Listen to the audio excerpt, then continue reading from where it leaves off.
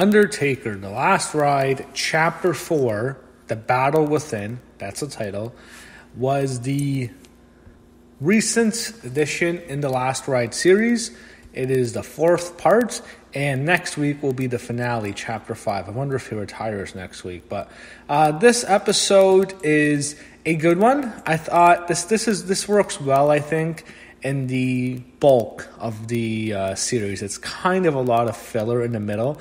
I think the 2 most memorable episodes will be the first one and the last one, because the first one was really good, second was good, third was okay, this was good. So 2 to 4 have been good, 1 was great. I think 5 will end up being great as well. So in this one, it starts off on a very sour note. It goes after the Saudi Arabia show, the Crown Jewel show, which was an utter disaster. It was a horrendous match. It was, I can't say anything much else about it I haven't said before. You can even go back and watch my review of the show. It was a fucking mess, the match. The Undertaker and Kane against Shawn Michaels and Triple H. Just a horrendous match.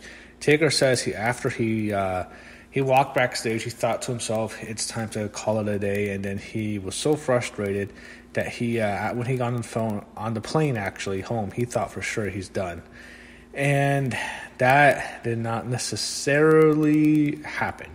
So what happens later is he would, after that horrendous match in Crown Jewel, he was done. He thought he was done. And in his mind, because he was done, he wanted to do other things. And one thing he wanted to do was participate in or go to an autograph session, a big autograph scene in Starrcast 2, and of course this is the night before AEW Double or Nothing, the last year, the first AEW show.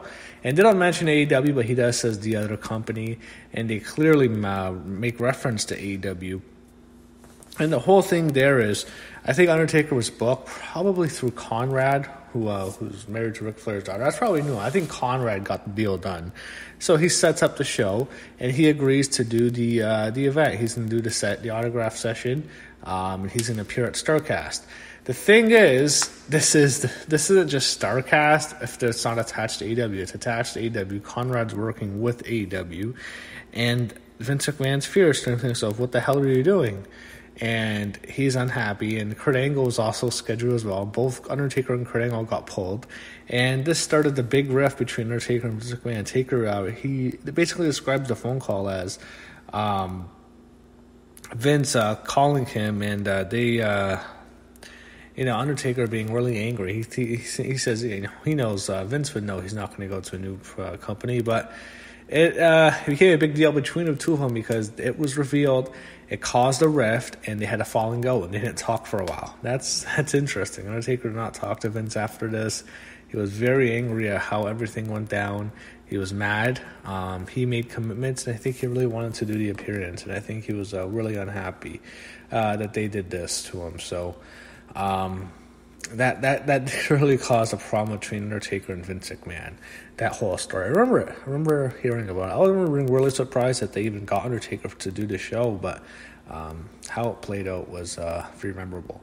So they showed some early days of the Undertaker, the old those segments he would do, in the cold, in the graveyard, and those man-made caskets, which were so cool. He used to make one for Yokozuna. He made one for Kamala. I remember there was the red one was it the brown one for Yokozuna at the Rumble? There was the black one for I think it was Yokozuna at the Survivor Series. He used to make all those custom caskets. Those were the best Undertaker caskets. Those were my favorite. I love those Undertaker caskets. I wish we'd see more of them. Whenever they did a casket match now, unfortunately, they just do, like an actual real casket. I miss those gimmick caskets. Those are so cool. But we see some of the old classic ones. We see Undertaker and Paul Heyman back in the day. And we even see him and Paul Heyman ribbing each other. Paul Bear. Why would I say Paul Heyman? Paul Bear. Them ribbing each other. I got that confused. But Paul Bearer appears in this episode. Of course, he's been dead for several years. He died in 2013. And I guess he did interviews with the WWE Network in 2012, or actually the WWE in 2012. And it was shocking because I'm seeing Paul Bearer. Why would I get that confused again? Paul Bearer, Percy Pringle. I'm seeing Paul, and he looks so much healthier back then. It's sad. Because he would die a few months later in 2012. He looks decent. Looks like he lost so much weight. I don't know if he had surgery, but it kind of bothered me because he lost so much weight. I had no idea that happened. That Paul Bearer had lost all that weight, and he just passed away a few months after that in 2013. It's really unfortunate. It's really sad. But seeing Paul Bearer, it was cool seeing him in those interviews. It's really sad. I wish they would have paid a bit more attention to Paul Bearer because I really think he's such a big part of the Undertaker's act in his career. Next, we find Undertaker and Vince are okay, and he goes to WrestleMania 35, and he's there, and he's this is the first time that he has not competed at a WrestleMania since WrestleMania 2000. There was two that he missed. He missed WrestleMania 10 in 94, which I don't know what the reason was. I guess they had him take. Maybe he was injured, but that was the one he missed. And then the second one he missed was in WrestleMania 2000, and that was in that year. I don't know what the situation was. I think he was hurt. I think he was supposed to return on that show, but he wasn't healthy, so they pushed it back for Judgment Day. So those were the two ones he missed. And this would be the third WrestleMania he'd missed in his active career in which he did not perform or appear. He did not appear at WrestleMania 35. There was no Undertaker on that show. And I remember thinking to myself, man, we do miss Undertaker a bit. And Taker seems to miss WrestleMania. He's really sad. You see him there. He's really bummed out he's not performing on this show. We see him. He's dressed up in all black, and he clearly wants to be out there. And he even talks about that really in depth. And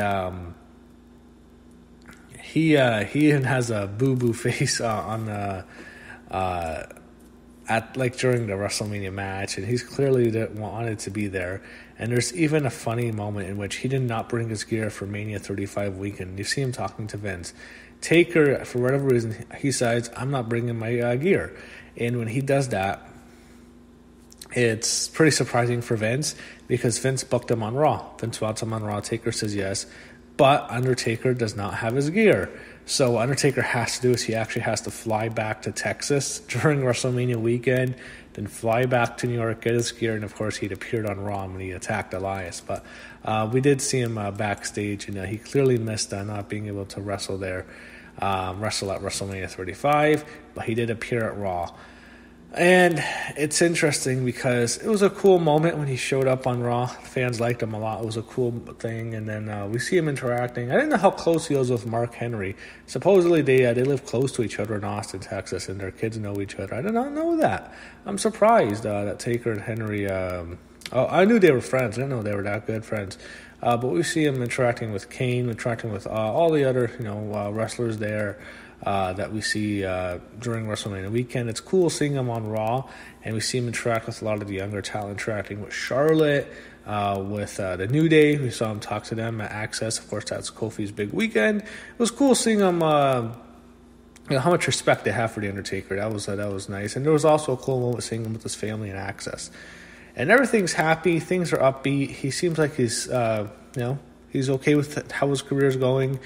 And then the nightmare happens with Goldberg at Saudi Arabia last year, about a year ago. One of the worst matches ever. It's a mess. What happens early in the match is Goldberg cuts himself open bad, and I think he gets a concussion. And there's two nightmarish spots. Goldberg almost paralyzes The Undertaker with a jackhammer. That was horrendous. Undertaker got hurt bad. His back was all jacked from it. It was a bad spot. It was basically a brain buster, and it was horrible. It was dangerous. Undertaker almost paralyzed Goldberg. Didn't talk about that. When he hit him with the tombstone, Goldberg's face was so down near the mat. It was almost like Austin taking that pile driver from Owen Hart when he got his neck broken. It was a disaster. Then Goldberg tries to go for a tombstone. Undertaker just tries to roll out of it, and they both fall down. There's just botch after botch. It's a horrendous match. Taker's frustrated. He just chokes Goldberg. He gets him about 1 inch off the mat. He pins him. Undertaker's just furious. He's so mad at this. He is, such a horrendous match. He's really embarrassed by it. He's mad. He's really mad. And when he's on the flight home from Saudi Arabia, he wants to be done. And he had already agreed. So actually, I got that mistaken. It didn't happen after the DX match. He was embarrassed after that. But the Goldberg match, he wanted to be done. He was he didn't want to wrestle anymore. He was embarrassed by it. But however, he had agreed to the tag match at Extreme Rules. And I'd always assumed, I'd heard the story that he wanted the tag match at Extreme Rules. He requested it to Vince because he wanted a redemption after that match. I guess he was already scheduling. He teamed up with Roman Reigns and he beat Drew McIntyre and Shane McMahon. That was a cool moment. That was actually a good matchup. Also, once I mentioned underparts, Undertaker told Shawn Michaels privately that he wished he would have been able to retire alongside Shawn Michaels at WrestleMania 26. That's surprising. I did not hear that. He said that would have been a great way to go out. And he's kind of jealous of Shawn because he always wanted that great send-off. And that was surprising, actually, I heard that. And he even told Vince he was retiring after Extreme Rules 2019. He tells him, I'm done. And that would not happen. So I thought overall it was well done. I like seeing him. They show him back in Austin, Texas with his family. And how the episode ends is they show him talking to AJ Styles. I think at one of the events they're talking backstage. And that's how the episode ends. Of course, it leaves us on a cliffhanger. We know what's happening next. I don't know if he's going to retire because he could, because that Boneyard match was a hell of a matchup. I'm going to go watch that again before the next episode, but that could have been it for The Undertaker. That would have been a cool way to go out. It wouldn't surprise me. I think that could be it for him. That could have been it. Because he really got a great way to go out. I don't think he's probably not going to get another one as good as that. So he might just, he got that opportunity. He might just take it to go out on the high note. So that could be it. And it's interesting with Taker. It could be a situation where he wants to just be the guy. If Vince calls him, he'll just do him a favor and do a show every now and then. He'll just never retire. He could do that too, but the way he got a really good opportunity, so I'm interested to seeing how the finale happens next week. This was a very good episode. I enjoyed it overall. I think Taker, Mark Calaway, comes off really likable here. I liked him a lot here. I thought Michelle McCool came off likable too here. I thought this was a good lead into the finale next week, and I think he should retire. I think next week would be a great way to announce he's done. That was just a fantastic ending, that match with AJ. I think it would be a really cool ending. I really think that would be really, really cool if he announces his retirement. This could be his big retirement send-off, this whole special. I thought this was really well done, and I really liked it. I thought this was a good episode, and I'm really looking forward to what happens next week in the finale of The Last Ride.